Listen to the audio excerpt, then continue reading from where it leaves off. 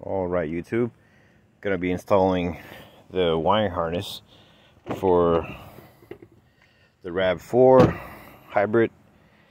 So we installed the hitch. I made a video about that,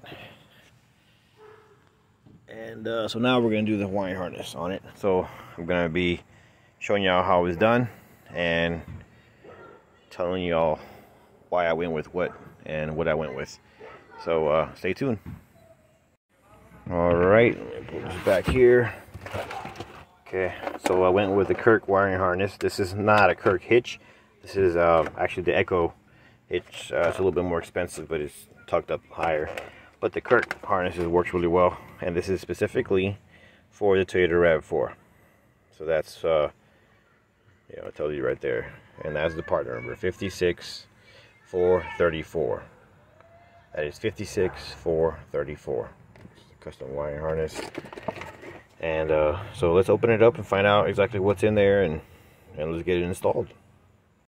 Okay, so once you open up the package, this is what you got. You got your instructions. This is the main little guy right here. It has a connector for, it's going to connect to one of the taillights, and then it goes to the opposite side and connect to the taillights there too. So that's the main plug, 4-pin connector. Got a little protector there to keep it watertight. So that's that. And then there's some fuses, some more little connectors and whatnot to ground some stuff. Now on these cars, normally what you do is you run the you got to run a power wire all the way to the front of the car where the battery is. But in the RAV4 hybrids, 2019 up, this particular one's a 2022 and 2023, it's going to be the same. The battery is not in the front. The battery's actually right here. So so basically you start off taking this mat out, pushing everything back. You're gonna have to remove these covers, this cover right here, and this cover here, and then but there's also a battery. I mean, the cover here is pretty easy to remove, so all that comes off. So I'm gonna go ahead and do that and show you how it was done, and get started on the whole process. Okay, all right, stay tuned. Our weather mat's gone out, and then this cover right here. So at that point you have some more access to stuff. So this cover right here pops off, and then this cover here pops off. There should be a grab handle right here. Yep, you pull on it, pull that to the side, and everything just kind of pops open. And as you can see, voila, that's the battery. Okay, so let me step back so you can kind of see where it's at. So that is on the passenger side compartment, and I did this in real life. I mean, real speed. So yeah, so you take this, put it onto the rest of the stuff. No bolts to remove there, guys. It just kind of basically pulls out, as you saw in the video. So that's going to be your battery. And then there's a plug up here. I'm going to see if I can be able to get to the plug without removing all this, but I'm going to have to remove it anyway, some of it to run the cable. So and this side definitely I'm going to have to remove to get to that light. So anyway, so let me get removing these panels. It shows to remove all of this. So this plastic, and this plastic. Okay, so I'll see if there's any quicker way I can do it without doing that. But let me work with it a little bit, and I'll get back with y'all. Okay, bye. Okay, so I'm using simple tools like these right here. Well, this is a clip remover, not too simple, but use a screwdriver if you don't have that. This is the stuff that I'm using, and I had to remove a couple of bolts. So a 10mm bolt right here, and this clip that's on top. And where these went was, there was a 10mm here, which is the same as that. Moved it from that side, and then the clip right here, and the rest of it I just pulled out. Okay, so you just have to have enough space to be able to access those plugs right there. Okay, so and then actually put in the little computer brain. So basically, when you step back, that's how you'll see it. All right, so let me get the plugs installed. A little black brain put somewhere nice, tucked up, and then run it to the other side. And got to do the same thing with that plug, and then connect to the battery. All right, be right back. Okay, so now basically I just connected this connector here. This is connected to the plug. This goes right to the tail light for the driver's side, and then it plugged in right here. So now this yellow harness basically connects between it. So that's how it is right here. So now all that's going to go in there, and then the only thing that's going to come out is going to be this guy and this guy to the other side. So I'm going to also have to ground some things and stuff, but I'll be back. Okay, so y'all will understand how this works here. The black wire is going to be a power wire that needs to be powered up by the actual battery. So there'll be a power wire ran from the red, the positive side, ran through here. It's going to be attached to here. The other connector, which is a white wire, this is going to be actually a ground wire. Okay, those are the two things that need to be connected. This will ground somewhere in the chassis in there, and then this one here will just be connected to the existing to a power wire, which is going to be this guy. Okay, I gave you a long one because they normally have to run, you know, from the front of the car, but this one's going to be a lot shorter because it's about 4 feet. So that's that. So let me get onto that, and I'll be right back. Okay, so I ran the wires that I need to run to the other side under here. So that's how that's going to be, and then all that'll go over this way except here. This is going to be the plug. Now this plug is going to stay inside the spare tire cover. Whenever I need to tow something with it, then I pull it out and run it under. But so that's not coming out. But I went ahead and installed the things I needed to install in here. I ran this wire, butt connected, and also taped it after, so she's nice and tight. And I also put the black box right here that you see here, which is what comes with the kit, and then this white wire. So I want it to focus. Let me see if I can get it to focus. Okay. And then this white wire is the ground wire, and I connect it. So I use the same bolt. Let's see if I can get it to. I use the same bolt that I attached this to the factory. Basically, the factory has a bunch of little holes, stuff that you can bolt to like that. That's already has a nut behind it. So I just took a factory bolt and ran it in down there. So that's the little box, that little black box, and then this wire and the black box together are using the same bolt. See if I can get the bolt so you can see it. So yeah, you see the bolt right there. So the white wire is first, and then I tightened it up with that little bolt right there. So that's it, guys. That right there is done there. So I could pull my flashlight out of there and start putting this back together, click it back in place. Then I can start on the opposite side. So be right back. Alright, so I took all my wiring and I just put some zip ties to it, And then let's see here. Let's get some pictures. The zip tie is there. So now I'm just going to pull everything through.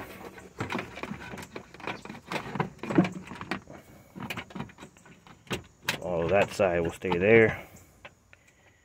And then I got my power wire now in there. And then this is going to be the plug that I need to plug up to the light up here. So those are the two things. And mind you, I haven't put the fuse in, right? So that's the way you can leave your battery connected, but just, you know, don't put the fuse in until everything is already installed. Okay, so that's what I would do. And then this guy, I have it zip tied until right here, because from there on it's gonna wrap up and it's gonna be in this compartment until I use it. And all this will be tucked under the cover, and this will just come out and it'll be tucked up, and all this will be under it once we're done. The only wire sticking out will be this one, which is the the one with the 4 pins. Okay, so I hope that y'all understand that. I still haven't put all the covers back on. I'm just putting everything connected, and then I'll make sure I put everything back. Now it's about getting to this cover, the plug up there. So if I can get to the plug without removing this, I'll do it, and I'll let you know if I do or if not. But the instructions say you have to remove this cover. So all right, be back. So yeah, you got to take the cover off. It's pretty easy, you know, the clip right here, and then bolt right here, which is all on there. Clip, bolt, 10mm, and just pull back. And then you look for the connector for the headlight, the tail light right here. You follow it, and that's your plug. So you're basically just taking that plug right there,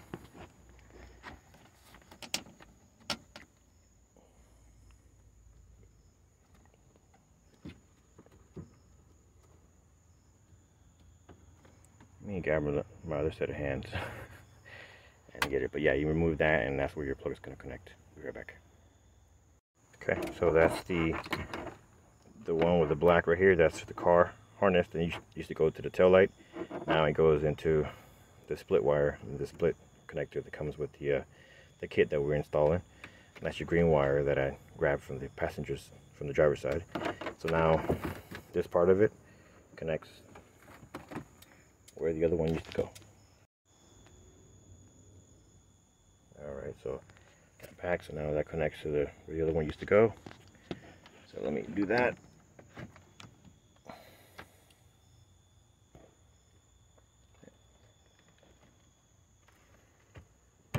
Okay, click.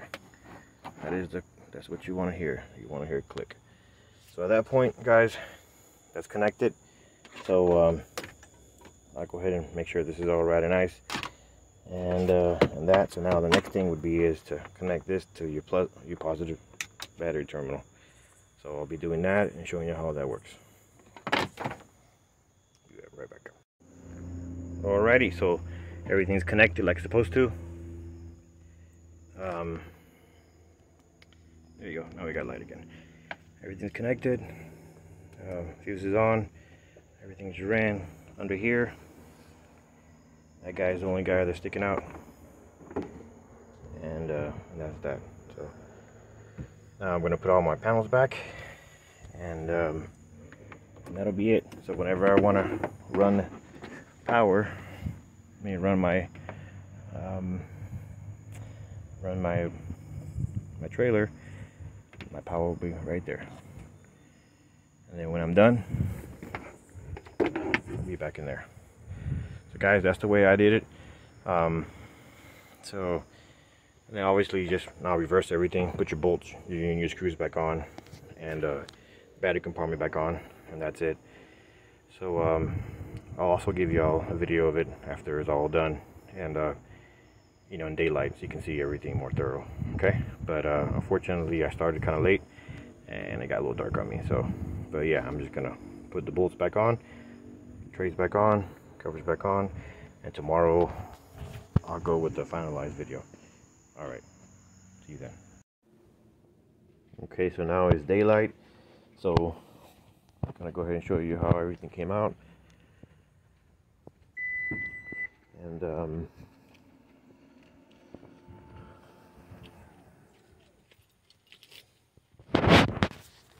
so everything's back together, just click back in place, clip back in there, 10mm bolt back on. You know, everything's on, and that's where the battery, you know, location is. You just pull this back. Obviously you got to pull these things out first, but yep, so everything is back on. So if we're going to use the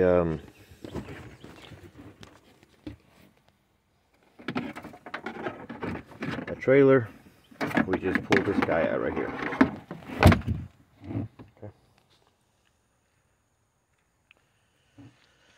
Okay. So that's how that would be. And we'll be able to close the door, and it shouldn't be no problem at all.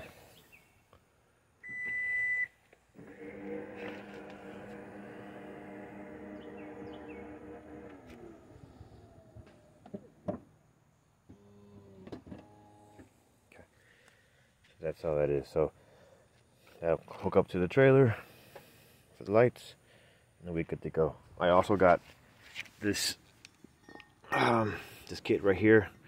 I got this at Walmart, obviously. You know, this is their brand. So what I realized, I did a measurement. It needs to have a 4-inch up. So it needs to go 4 inches up to be level with the boat. So this is a 4-inch drop, but what I'm gonna do is I'm gonna turn it the opposite direction and change the ball from this location to opposite, so it'll end up like that, but with the ball facing up, and that'll give me the 4-inch high instead of 4-inch low. And my particular trailer is a 2-inch ball, so that's what I went with.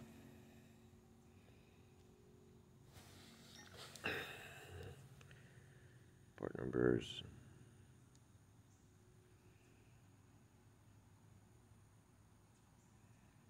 So that's what I went with. So yep, and it comes with one of these new pins inside. So I believe it's around $26 or something like that for that. So but obviously it's gonna be the other way. It's gonna be like that, and then with the ball on top. So I'm gonna go ahead and swap that around, and then we're gonna go pull this one to the back and test it with the boat, and we'll go from there and make sure all the lights work. All right, we'll be right back. All right, so I'm gonna go ahead and back this bad boy up here and check it out against the boat stuff. Should be somewhat okay there for now. I'll tell you what, guys, I have to work on this one to actually switch it around. It's a pain in the butt. The bottom bolt right here is a 1.5 inch, and I mean, you have to put this thing, I mean, it's just a pain in the butt from the factory. I guess the way they built it, man, they put it super tight. I mean, I got it, obviously now it's the opposite direction, but very hard. So all right, let me go ahead and get everything installed on the boat, and then we'll be right back. Okay, so I went ahead and put the ball up, and that's how it will be in that position. Obviously, so the ball will go in there. That'll be the distance from it. So let's test out the power now, the moment of truth now, see if we got power here and everything works, because I didn't have the little tester. I mean, I know there's power here because I probed it, but I mean, I checked it with it, but I want to make sure everything's correct. So I got my boat right here, and so we're gonna test it. So this is the moment of truth now. See if it works. I'm gonna connect these two guys.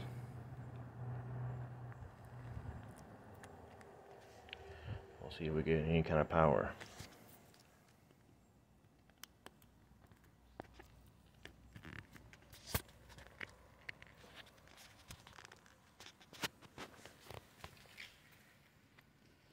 Let's connect it. Lights are on. Bam! We got power on here. All the lights are working.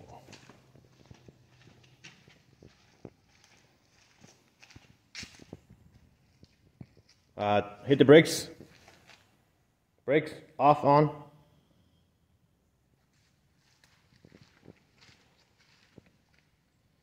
Okay, so I got one brake light that's not working over here, but it's probably nothing to do with what I did. Just probably just a bulb on that side. Okay, so I got power here. So let me go ahead and finish installing the boat. Hitch on. I'm going to go for a little ride and see how she responds. Be right back. Alright guys, so we're going to go ahead and put the boat on. I got the 50 chains on, all the lights working, as you can tell. This boat looks like it's heavy, but it's a modern boat. It's a lot lighter. It's right about 2,400 pounds total with trailer and everything. So but we'll see how she is, how she responds to the tongue weight.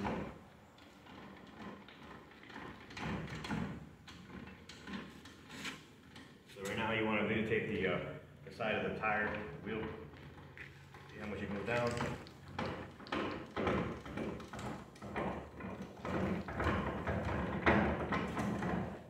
Alright, that's it.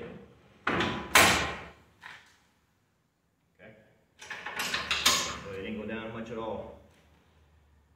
So these chains we're gonna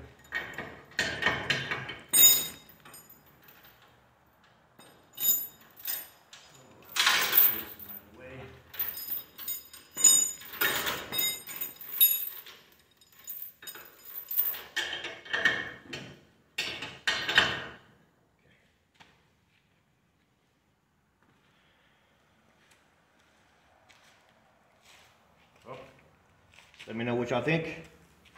2022 RAV4 hybrid. This boat around 2,400 pounds in the back of it. We're taking it to Florida. So that'll be another video. I'll show you how that will work out and stuff. There's a big discrepancy with these. A lot of people in Europe are using these right around 3,000, 3,500 pounds with a hybrid. Same setup. And a non-hybrid, like a venture model with a TRD that have a regular transmission, they tow 3,000 pounds, 3,000, 3,500 pounds. So this one here is 1,750 from the factory. But same brakes, same system, and then the same hybrid system, the same CVT that is in Europe, it's a 3,000 pound system. So 3,000 pound towing. So we're gonna be trying a little less than 3,000 pounds to Florida. Obviously, we're gonna be easy with it. But that's what we're going to be doing, and the car is going to be kind of loaded up with people too, so that should be a good test for the good old RAV4. So we'll be doing that, so wait for a video for that. Alright guys, if you got any questions, like and subscribe, send the questions over to the channel. I'll be more than happy to answer them for you. Thank you, have a good day.